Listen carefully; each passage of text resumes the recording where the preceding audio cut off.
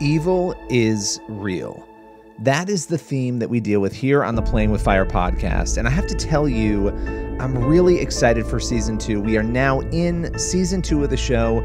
We are dropping these episodes right after Easter, and there is a reason for that. Jesus' death on the cross, overcoming death, overcoming evil, setting in course an amazing transformational grace for all of humanity. That is what we are doing here. It may seem strange. We're talking about issues of evil. We're talking about the enemy. We're looking for evidence through people's stories of what we see in Scripture, that there is a battle between good and evil. That is what this show is all about, exposing that discussion, talking about evil, but only in a sense that it brings us toward truth, toward healing, and toward hope. Season 1, there was a collection of amazing stories from people who had gone through all sorts of different spiritual warfare. And today, we're going to be talking with Kyle Winkler. He is the author of the new book, Shut Up, Devil, Silencing the 10 Lies Behind Every Battle You Face. Now, Kyle has a really interesting ministry, and he has a perspective. I mean, that's why we're having him here, a perspective that can help all of us deal with the lies that we're told. Now, after Kyle's episode, we're going to be getting into some gritty, tough stories, and that's going to come next week. But this week, we're going to focus on who is the enemy, why does he lie, and how can we stand up against those lies. With no further ado, let's welcome Kyle to the podcast. Kyle, thanks for joining me today. How's it going? It is great, Billy. I appreciate being back with you. Thanks so much. Well, it's exciting to be back because you and I met years ago when you released your app, and now you've got the book, Shut Up, Devil. That's right. And I want to make sure I've got your subtitle, Silencing the 10 Lies Behind Every Battle You Face. And I love that subtitle on this book. But Shut Up, Devil, that's been something that's been sort of a brand name that's been with you because you created the app, and it's one of those things that catches your attention. Talk to us a little bit about why you chose that particular title. Yeah, well, Billy, I think you were actually the very first person to interview me for an article that you wrote on Shut Up Devil. So you kind of are at the birth with the launch of all this. So I owe a lot of thanks to you for that. Yeah, it was a fun interview. That must have been 8 years. I don't even 10 years. It had to be probably 7 years ago. Yeah, I think it was 2014 time frame or so. And it just really, God breathed on it. And there's been more than 250,000 downloads and things on it. So I just praise God for his favor on that. But originally it was a tool that I created for me. And just a lot of the story that I go through in my book and that I'm very open with sharing and have been for years is just a lot of the insecurities and mind games that I battled well after I was a Christian, in some ways more after I was a Christian than before I was a Christian. But I would take scriptures related to the things that I was facing to confront the mind games and the lies with truth. And so I've got a web and technology background, so my mind started to just think about, man, this would be a great thing for an app. And I thought, what would I name this app? Well, what does Scripture do to the lies? What does Scripture or truth do to the devil? It shuts him up. Just like Jesus did in the wilderness, when the enemy came after him, questioning him, he used the truth of God's word to say, shut up, devil. So that's really where it came from. It's plain, I created it for, yeah, it says what it does. So like I said, God really just breathed on it, and it gets people's attention. And so now, 7 years later, we finally had the opportunity to really expound upon what it means to shut up the devil and actually take all of the issues that are in the Shut Up Devil app, because it's got 27 issues or so in there that everybody faces, and it confronts those issues with truth. I took the lies behind those issues, the 10 common lies behind those issues, and expounded upon them in the book, Shut Up, Devil.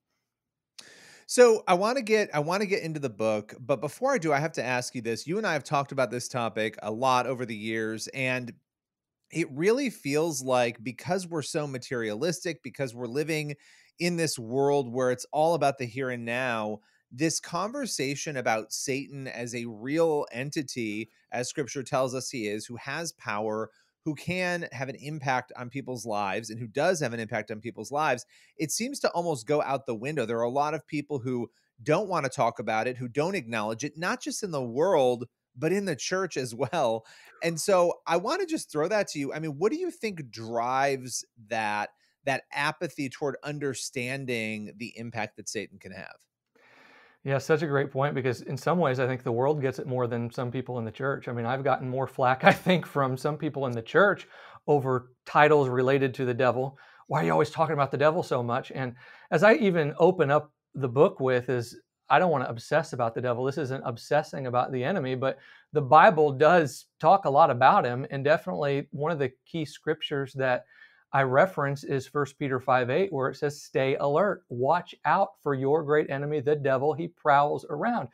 So I think obviously it's one of the great deceptions if the enemy can convince people that he doesn't exist at all. And that is where sadly a lot of people in the church culture are today. And I think it has to do with everybody wants a positive message. We're definitely, and I preach a positive message, and I want a positive message as much as the next person does. But I think we're so afraid that we might turn somebody off by negativity, or we might spark paranoia or whatever, that we just throw the baby out with the bathwater. And I tell people the most positive message isn't the denial of evil, it's the defeat of evil. And that's Right. ultimately what I'm going through in this book, is the devil is a sneaky but defeated foe. We don't need to obsess about him, but talking about him isn't negative. It can actually be very positive and actually be very helpful for people. Well, that's what's so amazing about the book Shut Up Devil, is that you are giving people tools and helping them understand how to deal with this. I think, I look at when I was working on my book Playing with Fire, which you had me on to talk about, and we Yeah, it was a had a blast. great conversation about it.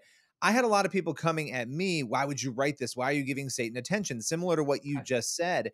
And it was remarkable to me because I'm watching every September and October Hollywood churn out movie after movie after movie about possession and demons. And of course, they're not doing it in a theologically correct way, Right. but they're doing it. They're actually talking about this church topic more than some people in the church are. And I love your point about not obsessing over it, because that's really important. There is a facet of people in the church who do obsess over it. They see a demon under every rock.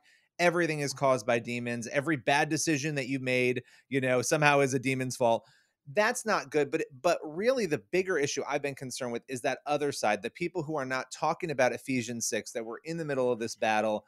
And so I love that you come out with this book. You're addressing this. You are speaking to it. Talk a little bit about how you chose the different ways to silence the devil, how you distilled those in this book.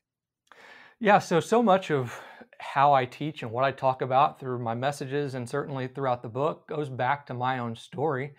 I remember I was a serious Christian for 10 years or so. And when I mean serious Christian, I was employed in a huge church. I got to be in leadership in another ministry. I graduated with my master's of divinity and biblical studies. And so I was like, I mean, I was in. And there I was, though, 10 years into all of this, complaining to God that I still am feeling and still am dealing and still have a lot of the same fear and anxiety and depression and shame and mind games that I did before I was a Christian. As I told you earlier, in some ways, even more after becoming a Christian, Which is that, crazy, right? I mean, that's which is, crazy, but it's yeah, common. I Yeah. hear from so many people that have the same story. And so I said, God, what more do I need to do? I was doing all kinds of things. I mean, every deliverance curriculum, and I was fasting for 7 days and all these prayer strategies, which, don't get me wrong, all of those things have their place. But God showed me that wasn't the solution for me. He actually took me all the way back to potty training in certain ways to show me these series of lies that I had picked up from before I can remember, lies that I'd picked up when life let me down, lies that I had taken as truth. Just things like, even when I was in childhood, like, you don't belong. You're just an outcast. Nobody's ever going to love you. God is punishing you. All of those things that I was trying to, I think, especially after I became a Christian, I was trying to work my way to achieve God's acceptance and God's love and things like that. And that was just the cycle of ups and downs. That's what really created the mind games more than anything, because it was like, okay, I've done all this, but yet I still don't feel like he loves me. I've tried and I've tried, and it's just this roller coaster of emotions that I know a lot of people can relate with. So God said it's not about doing more, Kyle. As a matter of fact, all you're doing is creating the issues. It's really about reprogramming your mind from all of those patterns of thinking that the lies created in you, and learning how to properly reprogram or renew your mind according to truth. So after that worked for me and I started to apply it to other people's life through ministry, I realized this is a method, so to speak, that really needs to be explained through a book. So that's what I did. Do you think, I mean, do people need to fear the devil? This is and it's kind of a loaded question for a lot of reasons, because I said people, and by people I mean people in general, and then Christians. Let's talk about those two categories of people. Do people need to fear Satan? No, I don't think in general that people need to fear Satan. Now, certainly Satan has a different role, to the point that you made there, on an unbeliever versus a believer. So on an unbeliever, he does have a level of power that sure is scary, because his evidence that he brings up, his accusations, if you will, of what you did do, those things do have power, because those things do, as an unbeliever, actually separate you from God. But as a believer, the enemy's evidence, the enemy's accusations, first chapter of Shut Up Devil, I talk about how his name actually means slanderer. So that's what he does to a believer. He tries to slander you. Well, though those things that he brings up might be real, maybe real things that you did do or was said about you or that you do feel, they have no merit to a believer, because God says that a believer is in Christ. And so as someone who is in Christ, you are made new, you are made right, you are made whole, you are made holy because of the blood of Jesus. So because of that reason, a believer really doesn't need to fear the enemy, even though, sure, some of what he says can be scary, but it really has no merit. It can't really do anything to you except maybe to convince you of lies, which is kind of what I talk about in the book. That's really the enemy's only power. And that's why I also call it Shut Up Devil. It's not about engaging in an argument with the enemy, because that's giving him more place in your life than he deserves to have as a believer. It's not about arguing with the enemy. It's actually about dismissing him. When you tell someone to shut up, which I don't recommend doing, you're actually saying, you're not worthy of my attention, go away. But you can say that to the devil, and that's what this is all about. It's really saying, no, you've been defeated in my life because of Christ. I am in Christ, so therefore you don't have a place to talk to me. So shut up, devil. It's authority. That's It's an right. issue of authority there. And you mentioned a word before, deliverance, which when you were talking, about your experience and you talked about prayer and deliverance, a lot of people, I found the conversation around deliverance to be really fascinating, because people have a lot of different views, a lot of different Oh, yeah. perspectives on what it is, how it should be exercised, who needs it. I was just going to I'm just kind of curious if you would speak to that a little bit on that issue, in case people were curious when they heard that word. Right. So my position, again, this is speaking largely to Christians here. The moment that you say yes to Jesus, you are then put in Christ. And so God is then your authority. So I'm not somebody that believes that a true, genuine, authentic, whatever other word you want to use for real Christian, can be possessed. I think you are possessed by the Holy Spirit, and that is it. And I remember when we spoke about Yeah. your book, that's ultimately generally the conclusion that Yeah. you came We're in to, if I'm agreement. Yep. right, Yep. right. And so I think that all the enemies can have access into your life through, as a believer, is really your mind. Colossians 2:15 says that he's disarmed. The cross disarmed him. It took away his power.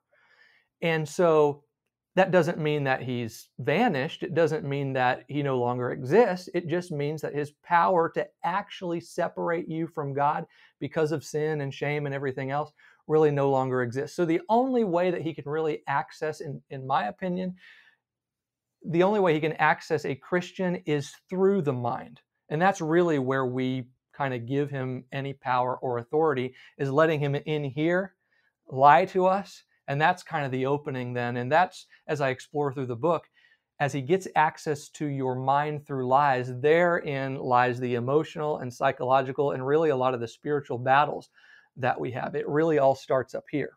Yeah, our experiences, the things we've gone through, and that's why it's so important to understand people as, complex, right? We've got our physical, Right. we've got the Right. emotional and the mental, and we've got the spiritual. And those things, there are different components, and I know other people will define them differently, but the point is Sure. we're multifaceted. And in that, if you're ignoring one part of it, the world ignores the spiritual part, right?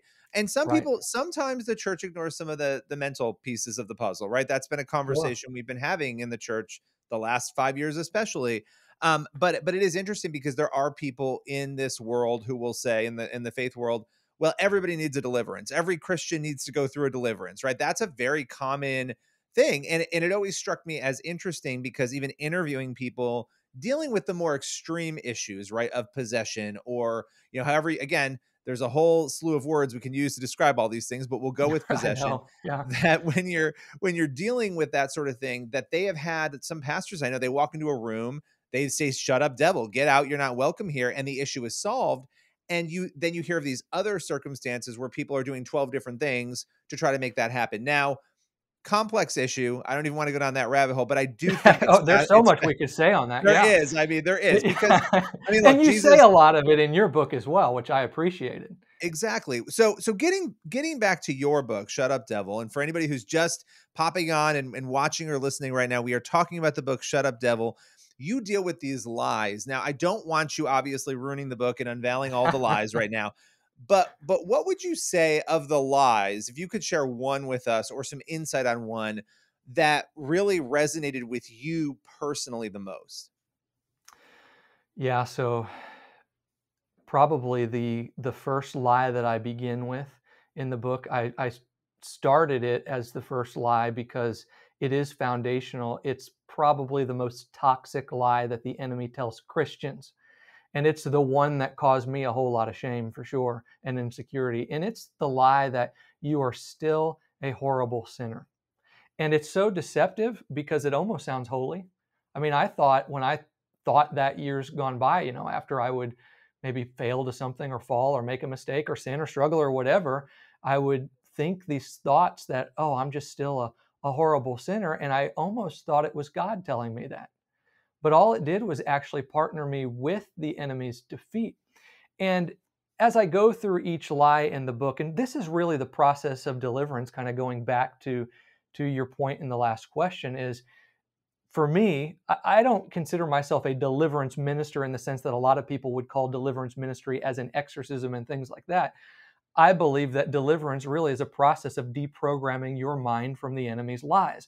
So, in that sense, this book is a book of deliverance because I take you through systematic truth, really, with every chapter to deprogram your mind from that lie and then reprogram it with truth. So, that lie that you are still a horrible sinner, the reason I can say that's a lie lies at the very heart of the gospel. And it lies at a misunderstanding that a lot of people have of what salvation is. A lot of people think it's kind of just this event that covered their sin and maybe cleansed them, but that there's still this sin that's underlying that might rear its ugly head from time to time that they have to just work so hard to keep covered. When the truth of the matter is, the moment that you said yes to Jesus, you went through what's called a regeneration in theological speak. That's old turning into new. I like that word regeneration, and I talk a lot about it in that chapter because the first 6 letters of that word spell regene. And that's actually what happens the moment that you are saved. You aren't just covered, but you are actually regened. The Bible says that your sin nature was cut away. That's your old identity of sin. It was actually cut away, and therefore you were then regened with the identity of Christ. That's what made you a completely new person. And so that identity isn't something that can just be removed, or it's not something that can just be taken away from you. I like how Paul likens it to in Ephesians 6, when he goes through the armor of God, he likens righteousness to a breastplate. And I go through a whole thing about what that breastplate looked like, but just in short, that breastplate of righteousness and why righteousness is like a breastplate is because that is the one tool in the Roman soldier's armor that couldn't fall off. It couldn't be cut off. It couldn't be taken off. It was actually fastened to them. And that's how it is with our righteousness in Christ, with our new identity in Christ. It's not something that you can stumble and trip and fall and lose. It's not something somebody can take away from you, but it's something that you have that no person, no past, no body, no battle, no sin, no struggle can remove from you. So understanding for me that, yeah, even though I might have wrong memories at time or even wrong feelings at time, Christ writes me despite me. I'm not a horrible sinner anymore as a Christian, but I am the righteousness of God in Christ. I'm his child and I'm loved unconditionally. I love that. No, that is that's the message, right? I think so many people right now are living in confusion, and this is becoming a bigger issue as culture is getting more chaotic because people are getting swept up into more of this confusion, right? And whenever we see Right. confusion, we know where it's coming from. We understand where it's coming from. But that, understanding that is great. But there are people who are trapped in it that we need to be able to reach. And also, I think that the damage that is done in the church not talking about this topic, when certain churches don't talk about it, is that you don't equip people to prepare for any of this, to prepare for battle or to wage the battles in their mind that we're talking about here and to fight back. And so that is what you are doing here. Where can people go to grab copies? If people want to grab this book, again, it's Shut Up Devil, Silencing the 10 Lies Behind Every Battle You Face. Right. So it's available wherever books are sold, and it's in paperback, ebook, it's audiobook if you like to listen. It can also be purchased on my website at kylewinkler.org as well. But go to your favorite bookstore, just type in Shut Up Devil. It rolls off the fingers really nicely, and you'll find it there. Awesome. Thank you so much. We'll have to have you back again real soon. I'd love it, Billy. Thank you. It's been a pleasure. That brings us to the end of this episode of the Playing with Fire podcast. Make sure you head over to the Edify app. It's the EDIFI app on your iPhone, on your Android, on your tablet, whatever device you're using. Download the Edify app today. You can also head over to Edify, EDIFI.app in your web browser to listen. There are thousands of Christian podcasts you can stream and listen to right now. Head over to Edify and be sure to tune in next week because we are going to be talking with a really, really amazing person. I'm going to tell you this. It is an incredible conversion story from witchcraft into faith. We will be talking with a former witch who found Jesus. Fascinating story. Tune in next week. I'll see you then.